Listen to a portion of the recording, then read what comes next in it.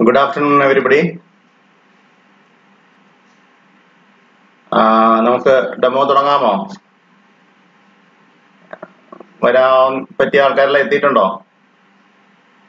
തുടങ്ങാമെന്നുണ്ടെങ്കിൽ തുടങ്ങാമെന്നൊന്ന് chat ബോക്സിൽ ഒന്ന് ഇട്ടേക്കാം മാഡം. അല്ലെങ്കിൽ കുറച്ച് നേരം കൂടെ വെയിറ്റ് ചെയ്യണമെങ്കിൽ വെയിറ്റ് ചെയ്യാം. അല്ലെങ്കിൽ ഇനിയും വരാനുണ്ടെന്നുണ്ടെങ്കിൽ.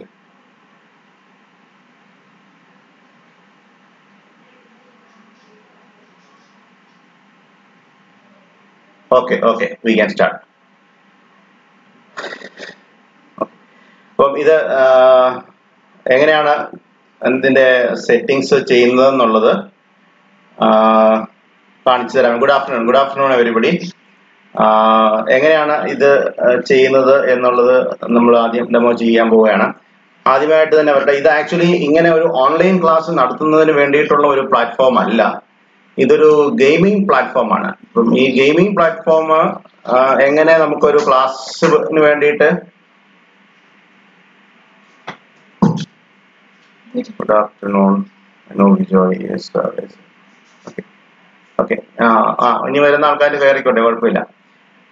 ഇതൊരു ഗെയിമിംഗ് പ്ലാറ്റ്ഫോം ആണെന്ന് ഞാൻ പറഞ്ഞല്ലോ. അപ്പം ഇത് നമ്മുടെ ഓൺലൈൻ ക്ലാസ്സുകൾ നടത്തുന്നതിന് വേണ്ടിയിട്ടുള്ള സിംപിളസ്റ്റ് ആയിട്ടുള്ള ഓപ്ഷൻസിനെ കുറിച്ച് അന്വേഷിച്ച് നടന്നപ്പോൾ എനിക്ക് എൻ്റെ മോൻ പറഞ്ഞതാണ് ഇങ്ങനെ ഒരു ഓപ്ഷൻ ഉണ്ട് എന്നുള്ളത്. അവൻ ഗെയിമുകൾ സ്ട്രീം ചെയ്യുന്നതിന് വേണ്ടിയിട്ട് യൂസ് ചെയ്തുകൊണ്ടിരുന്ന ഒരു പ്ലാറ്റ്ഫോമാണ്. അപ്പം അതുവഴിയായിട്ട് വളരെ സിമ്പിൾ ആയിട്ട് ഇത് ചെയ്യാൻ പറ്റും എന്നുള്ളത് ഞാൻ കഴിഞ്ഞ 2-3 ആഴ്ചയായിട്ട് ചെയ്തുകൊണ്ടിരിക്കുകയാണ്. അപ്പോൾ ഇനി മാഡം പറഞ്ഞതനുസരിച്ച് ഇത് എങ്ങനെയാണ് എന്നുള്ളതിൻ്റെ ഒരു ഡെമോ തരികയാണ്. അപ്പോൾ ആദ്യമേ ഇതിന്റെ സെറ്റപ്പുകൾ എങ്ങനെയാണ് ചെയ്യേണ്ടതെന്നുള്ളത് എന്നെക്കാട്ടിലും നന്നായിട്ട് പറഞ്ഞു തരാൻ പറ്റുന്ന മോനാണ്. അതുകൊണ്ട് അവനായിരിക്കും ആദ്യത്തെ ഭാഗം നിങ്ങൾക്ക് വേണ്ടിയിട്ട് ചെയ്തു തരുന്നത്.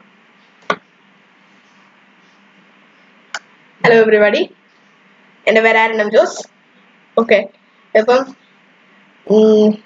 ഇത് ഞാൻ അപ്പൊ പറഞ്ഞ പോലെ തന്നെ ഇത് ഗെയിമിങ്ങിന് ഉപയോഗിക്കുന്ന ഒരു സ്ട്രീമിംഗ് പ്ലാറ്റ്ഫോം ആണ്.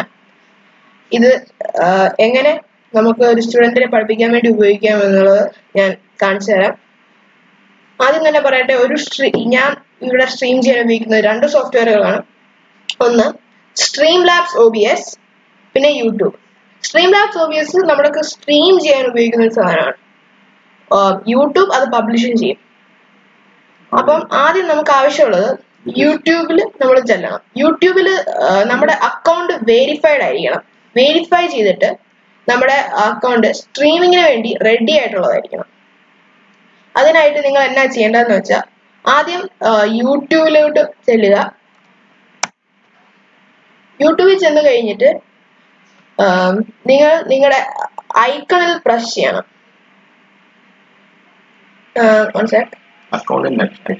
അക്കൗണ്ടിന്റെ ഐക്കണിൽ പ്രസ് ചെയ്യണം, ഈ ലെഫ്റ്റിൽ കാണുന്നത്. അപ്പം നിങ്ങൾ സ്ട്രീം ചെയ്യാൻ പോകുന്ന അക്കൗണ്ടിന്റെ ഐക്കൺ ആയിരിക്കണം. അവിടെ പ്രസ് ചെയ്തിട്ട്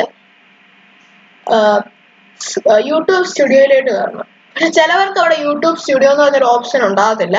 അതിന് പകരം ക്രിയേറ്റ് ചാനൽ എന്ന് പറഞ്ഞൊരു ഓപ്ഷൻ ഉണ്ടാവും. അവിടെ പ്രസ് ചെയ്ത് ക്രിയേറ്റ് ചെയ്തിട്ടേ ഉള്ളൂ നിങ്ങൾക്ക് യൂട്യൂബ് സ്റ്റുഡിയോ എന്ന് പറഞ്ഞൊരു ഓപ്ഷൻ പറ്റുള്ളൂ. അപ്പം നിങ്ങൾ ക്രിയേറ്റ് ചെയ്യുക. ഞാൻ ഓൾറെഡി ക്രിയേറ്റ് ചെയ്തുകൊണ്ട് എനിക്ക് ക്രിയേറ്റ് ചെയ്യേണ്ട ആവശ്യമില്ല. അപ്പം ഞാൻ യൂട്യൂബ് സ്റ്റുഡിയോയിലോട്ട് കയറുന്നു. ഈ ചാനൽ ഞാൻ വെരിഫൈയും ചെയ്തിട്ടില്ല,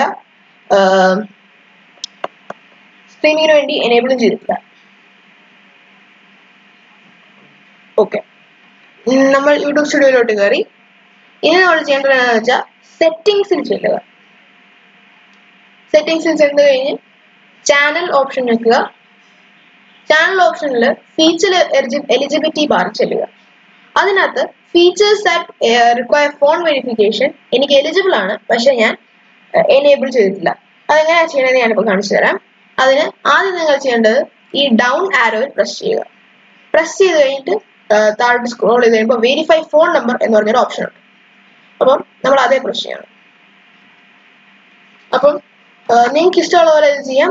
വെരിഫൈ യുവർ അക്കൗണ്ട്. ഓക്കെ, നിങ്ങൾ ഇന്ത്യ സെലക്ട് ചെയ്യുക. പിന്നെ how to V deliver the verification code to you. Text me the verification code ആയിരിക്കും ഏറ്റവും നല്ലത്. നല്ല റേഞ്ച് ഉള്ള ഒരു സ്ഥലത്ത് നിന്നിട്ട് നമ്പർ കൊടുക്കുക.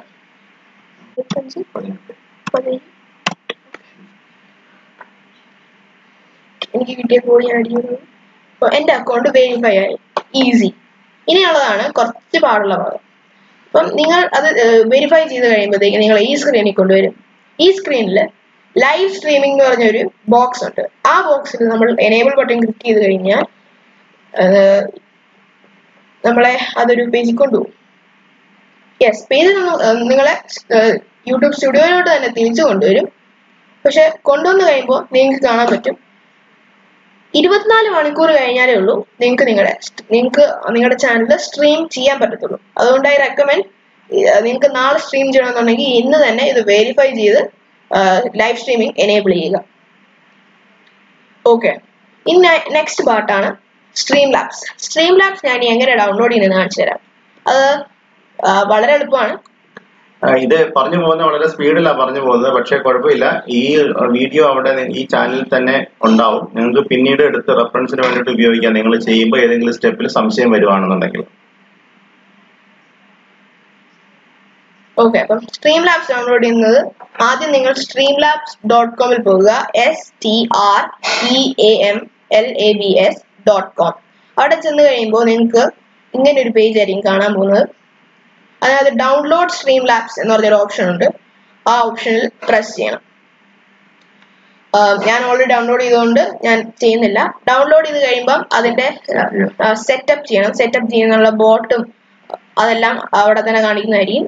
അത് സെറ്റപ്പ് ഒക്കെ ചെയ്യുക. സെറ്റപ്പ് ചെയ്ത് കഴിയുമ്പോൾ നിങ്ങളെ കൊണ്ടുപോകാൻ പോകുന്ന സ്ക്രീൻ ഒക്കെ ഞാൻ കാണിച്ചു തരാം. എനിക്കത് ലൈവായിട്ട് കാണിച്ചു തരാൻ പറ്റത്തില്ല, കാരണം ഞാനത് ലൈവായിട്ട് കാണിക്കുകയാണെങ്കിൽ എൻ്റെ സ്ട്രീം നിന്ന് പോകും. അതുകൊണ്ട് ഞാനതൊരു പ്രീ റെക്കോർഡഡ് വീഡിയോ ആയിട്ട് വെച്ചിട്ടുണ്ട്. ഞാൻ അതിൻ്റെ ഇടയ്ക്ക് എങ്ങനെയാണ് ചെയ്യണമെന്നൊക്കെ പറഞ്ഞുതരാം. ഓക്കെ, നിങ്ങൾ സ്ട്രീം സ്റ്റാർട്ട് അല്ലെങ്കിൽ ആ അക്കൗണ്ട് അല്ലെങ്കിൽ നിങ്ങളുടെ സ്ട്രീം ലാബ്സ് ഓപ്പൺ ചെയ്ത് കഴിയുമ്പോൾ നിങ്ങൾ ആദ്യം കാണാൻ പോകുന്ന സ്ക്രീനാണ് കണക്ട് സ്ക്രീൻ.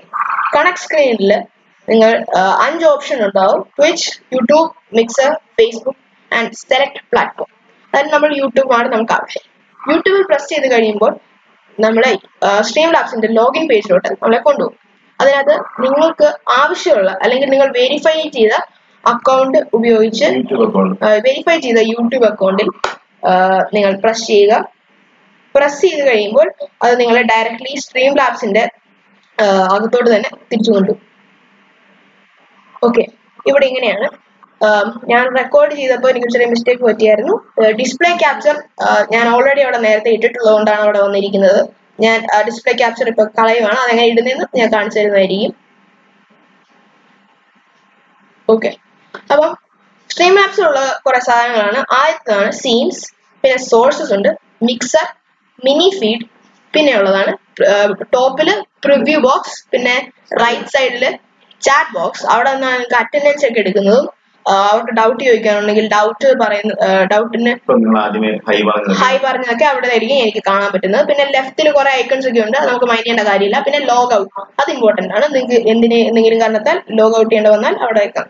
പിന്നെ സീൻസ് എന്താണെന്ന് വെച്ചാൽ ഒരു സീനില് എന്തെങ്കിലും സോഴ്സ് ഉണ്ടെങ്കിലേ ഉള്ളൂ നിങ്ങൾക്ക് നിങ്ങളുടെ സ്ട്രീമിൽ എന്തെങ്കിലും കാണിക്കാൻ പറ്റത്തുള്ളൂ.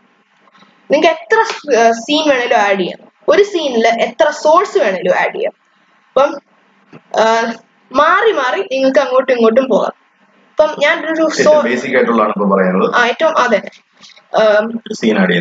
ഒരു സീൻ നിങ്ങൾക്ക് ആദ്യം തന്നെ ആഡ് ചെയ്ത് കിടക്കുന്നുണ്ടാവും. പിന്നെ സോഴ്സ് ആഡ് ചെയ്യണമെങ്കിൽ നിങ്ങൾ ആദ്യം ചെയ്യേണ്ടത് എന്താന്ന് വെച്ചാൽ സോഴ്സസിന്റെ ബാറിന്റെ അടുത്ത് ഒരു പ്ലസ് ബട്ടൺ ഉണ്ടാവും. ഈ കേഴ്സർ നോക്കിയാൽ മതി.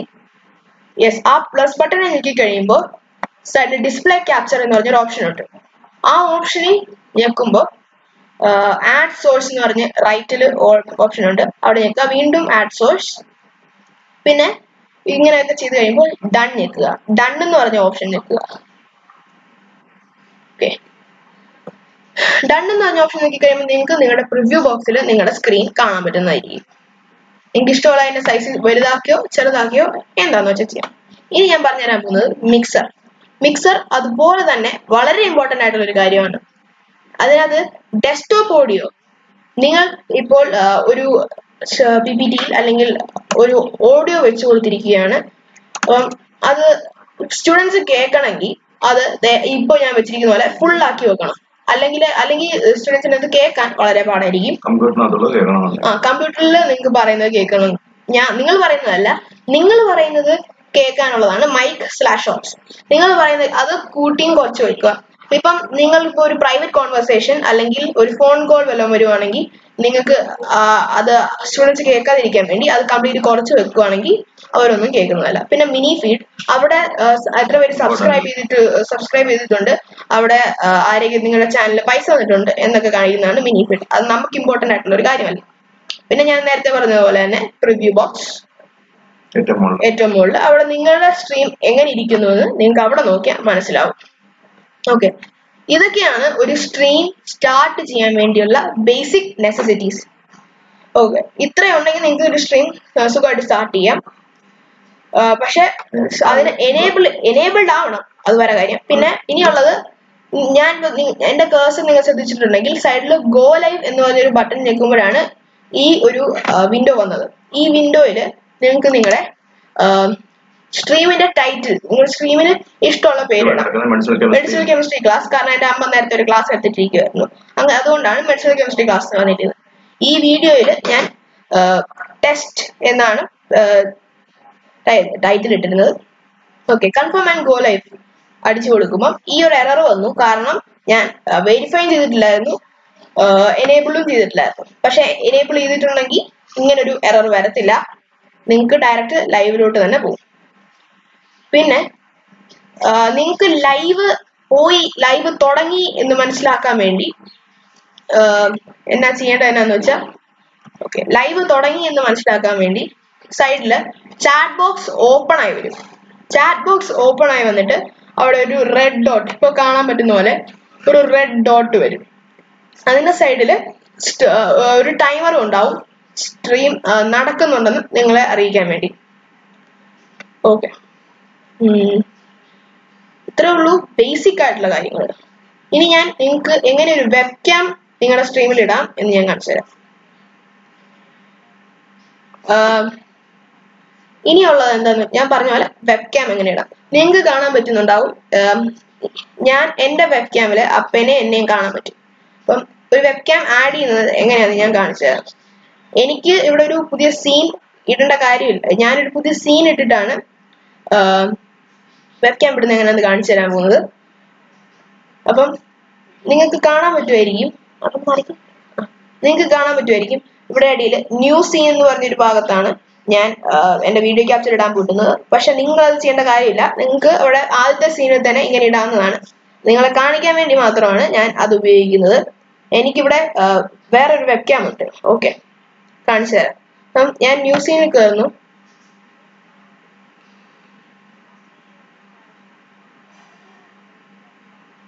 ഓക്കെ, അപ്പം നിങ്ങൾക്ക് ഇപ്പൊ എന്റെ കമ്പ്യൂട്ടർ സ്ക്രീൻ കാണാൻ പറ്റുന്നുണ്ട്.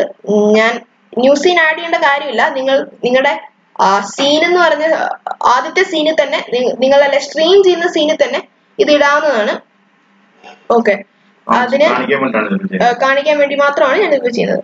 അപ്പം അതിനകത്ത് തന്നെ ഞാൻ ആദ്യം പറഞ്ഞ പോലെ ഈ പ്ലസ് ബട്ടണിൽ ഞെക്കുക. പ്ലസ് ബട്ടണിൽ ഞെക്കി കഴിഞ്ഞിട്ട് വീഡിയോ ക്യാപ്ചർ ഡിവൈസ് അതേ ഞെക്കുക. ആഡ് സോഴ്സ് ചെയ്ത് കഴിയുമ്പോൾ നിങ്ങൾ കാണാൻ പോകുന്ന സ്ക്രീൻ ഇതല്ലായിരിക്കും. ഇത് ഞാൻ വേറൊരു സീനില് വീഡിയോ ക്യാപ്ചർ ഇട്ടിട്ടുള്ളതുകൊണ്ടാണ്. അപ്പം നിങ്ങൾ കാണാൻ പോകുന്ന സ്ക്രീൻ ഇതായിരിക്കും. നിങ്ങൾക്ക് ഇഷ്ടമുള്ള ആ ക്യാപ്ചറിന് അല്ലെങ്കിൽ ആ ഡിവൈസിന് എന്ത് പേര് വേണമെങ്കിലും ഇടാം. ആ സോഴ്സിന് നമ്മൾ ആഡ് സോഴ്സ് പ്രസ് ചെയ്യുന്നു.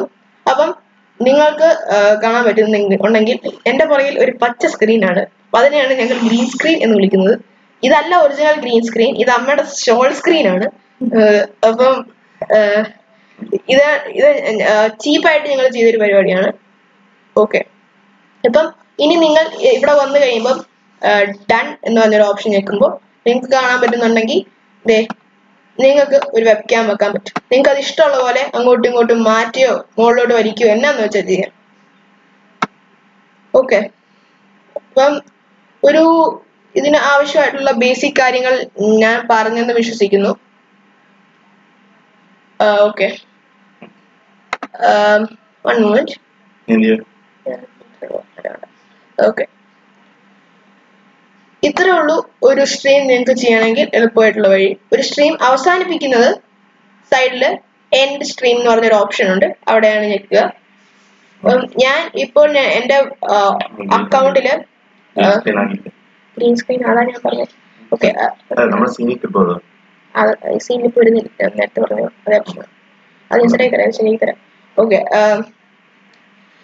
ഞാൻ നേരത്തെ പറഞ്ഞ പോലെ ഞാൻ ഡെസ്ക്ടോപ്പ് കൂടി കുറച്ചിട്ടിരിക്കുകയാണ്. കാരണം വാട്സാപ്പിൽ എന്തെങ്കിലും മെസ്സേജ് വരുന്നതിന്റെ അലേർട്ട് ഇതിനകത്ത് കേൾക്കുന്നതുകൊണ്ട് ഞാൻ desktop audio complete കുറച്ചിട്ടിരിക്കുകയാണ്. Okay, 1 moment. ശരിത്തരാം. കുഴപ്പമില്ല, ശരിത്തരാം.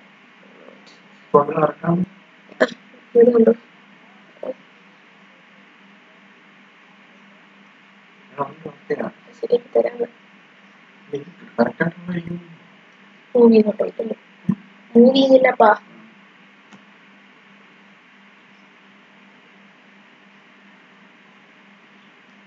ഒരു സെക്കൻഡ്.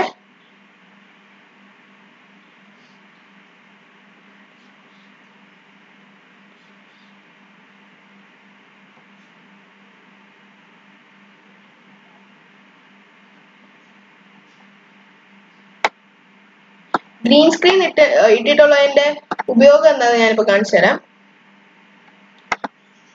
നിങ്ങളിപ്പോൾ എന്റെ ബാക്കില് സ്ക്രീൻ ഇട്ടിട്ടുള്ളതുകൊണ്ട് ഞാനൊരു ഓപ്ഷൻ വെച്ച് കഴിഞ്ഞാൽ എനിക്ക് എന്റെ ബാക്ക്ഗ്രൗണ്ട് ട്രാൻസ്പെറന്റ് ആക്കി തരാം.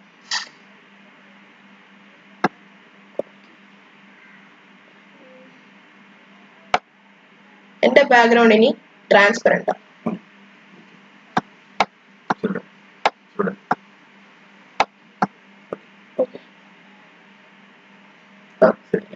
എന്റെ ബാക്ക്ഗ്രൗണ്ട് നിങ്ങൾക്ക് കാണാൻ പറ്റത്തില്ല. അപ്പം നിങ്ങളൊരു PPT വെച്ചോണ്ടിരിക്കുമ്പോഴത്തേക്കും PPTയുടെ ചില ഭാഗങ്ങളൊക്കെ കാണാതിരിക്കാതിരിക്കും. പിന്നെ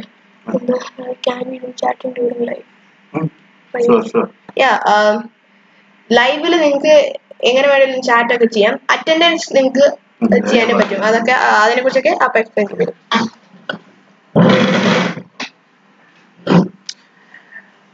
പ്രിയപ്പെട്ട ടീച്ചേഴ്സ്, നിങ്ങൾ കണ്ടല്ലോ ഇപ്പം എങ്ങനെയാണ് ഇത് സെറ്റ് ചെയ്യുന്നുള്ളത്.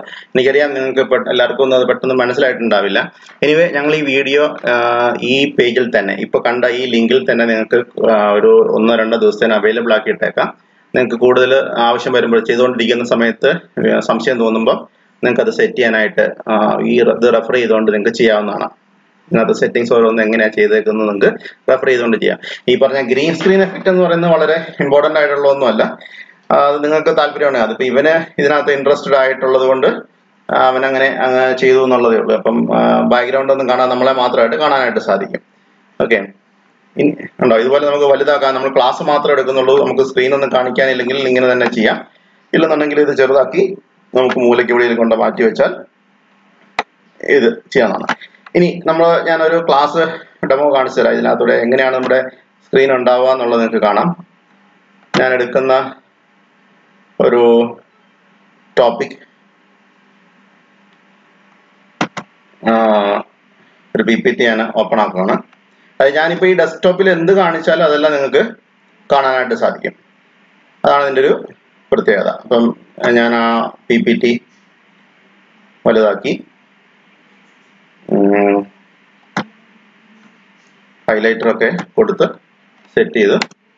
ഇനി ഇതേ രീതിയിൽ നമ്മുടെ ക്ലാസ്സുകൾ മുന്നോട്ട് പോകാം. നമുക്ക് ആവശ്യമുള്ള രീതിയിൽ കാര്യങ്ങൾ എക്സ്പ്ലെയിൻ ചെയ്തുകൊണ്ട് പറഞ്ഞ് മുന്നോട്ട് പോകാനായിട്ട് സാധിക്കും. അപ്പം ഈ സമയത്ത് ഞാൻ വേറൊരു കാര്യം കൂടെ ചെയ്യുന്നത്, ഇപ്പം മിസ് ചോദിച്ചായിരുന്നല്ലോ നമുക്ക് ലൈവ് ആയിട്ടിരിക്കുന്ന സമയത്ത് സംശയം ചോദിക്കാമല്ലോ എന്ന്. സംശയം ചോദിക്കുന്നത് അതിന് നിങ്ങൾ ദയവായിട്ട് ഇത് നമ്മുടെ ഫോണിൽ ചെയ്യാൻ ശ്രമിക്കരുത്. കുട്ടികൾക്ക് വേണമെങ്കിൽ ഫോണിൽ കാണാൻ പറ്റും. പക്ഷെ നമ്മളത് ചെയ്യുമ്പം നമ്മുടെ ഒരു കമ്പ്യൂട്ടർ ഡെസ്ക്ടോപ്പിലോ ലാപ്ടോപ്പിലോ ചെയ്താലേ ഇത് നന്നായിട്ട് ഇരിക്കത്തുള്ളൂ. അപ്പം ഡെസ്ക്ടോപ്പിൽ ഇതുപോലെ നമ്മൾ ഫുൾ സ്ക്രീൻ ഇട്ട് കഴിഞ്ഞ് കഴിഞ്ഞാൽ നമ്മളെ നമുക്ക് കാണാൻ പറ്റത്തില്ല. അതിനു വേണ്ടിയിട്ട് ഞാൻ എന്താ ചെയ്യുന്നത് വെച്ച് കഴിഞ്ഞാൽ എൻ്റെ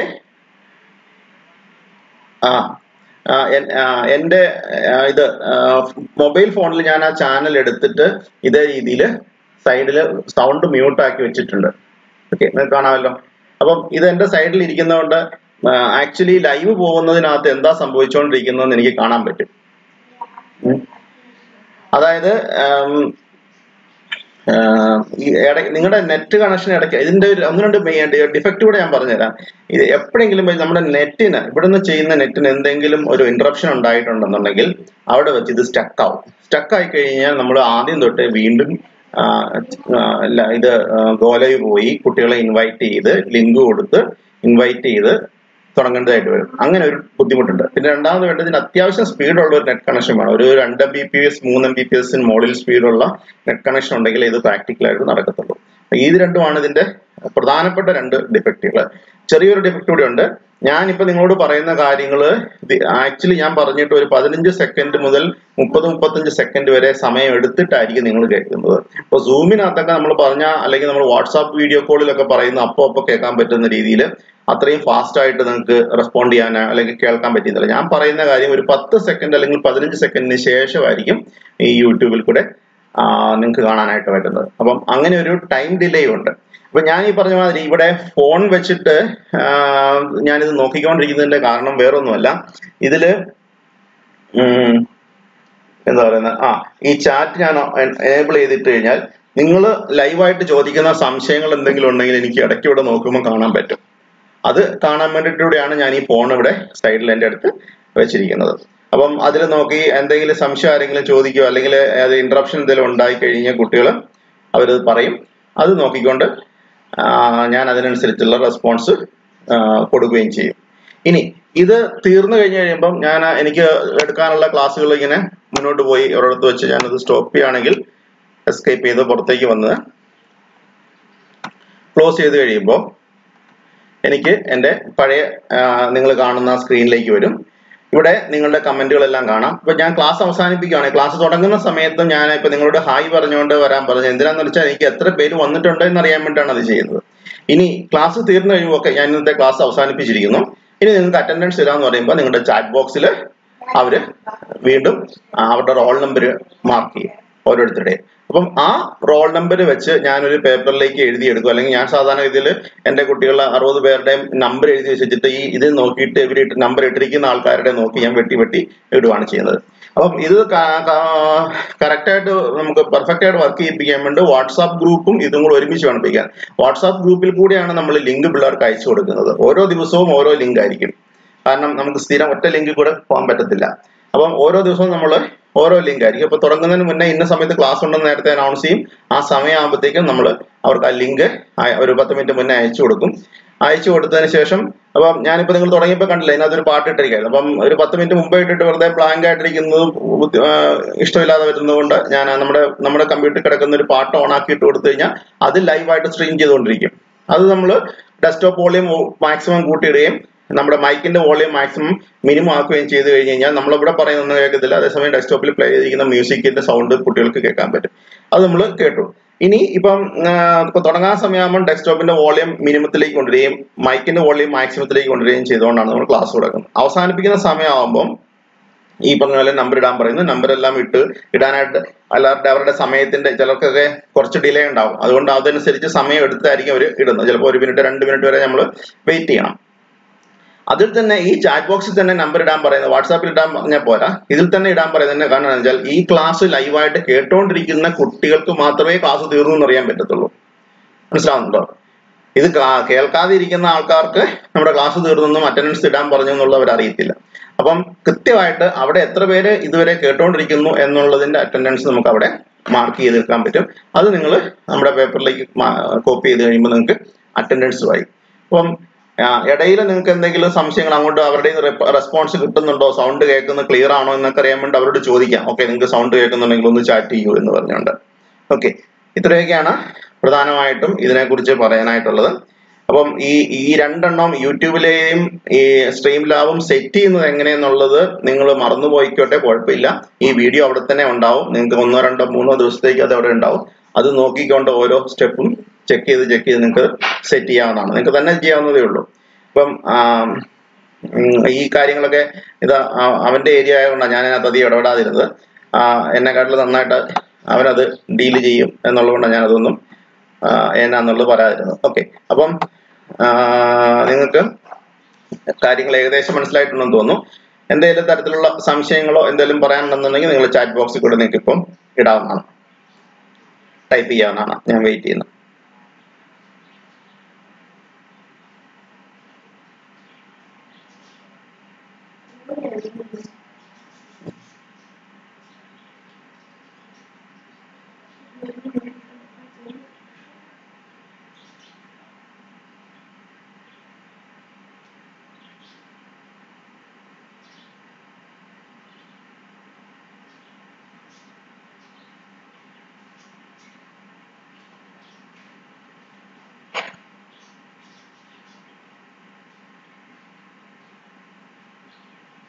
ഓക്കെ, ഇത് നമ്മുടെ പിള്ളേരെ പോലെയാണല്ലോ, ആർക്കും സംശയങ്ങളൊന്നുമില്ല. അതുകൊണ്ട് നല്ല കാര്യം. അങ്ങനെയാണെന്നുണ്ടെങ്കിൽ നമുക്ക് സ്ട്രീമിംഗ് അവസാനിപ്പിക്കാം. എല്ലാവരും സ്ട്രീമിംഗ് അവസാനിപ്പിക്കുന്നതിന് മുമ്പായിട്ട് ജസ്റ്റ് ഒന്ന് ഹായ് പറഞ്ഞ് അവസാനിപ്പിക്കാം. പിള്ളേരെ നമ്പർ എടുക്കുന്നതിന് പകരമായിട്ട് നിങ്ങളുടെ ഒരു ഹായ് ഇട്ട് പോകുകയാണെന്നുണ്ടെങ്കിൽ എത്ര പേരുണ്ടായിരുന്നു എന്നുള്ളത് എനിക്കൊന്ന് ഇവിടെ നിന്ന് വെരിഫൈ ചെയ്യാം. എന്റെ കണക്കനുസരിച്ച് ഇവിടെ 9 പേരാണ് കണ്ടുകൊണ്ടിരിക്കുന്നത്.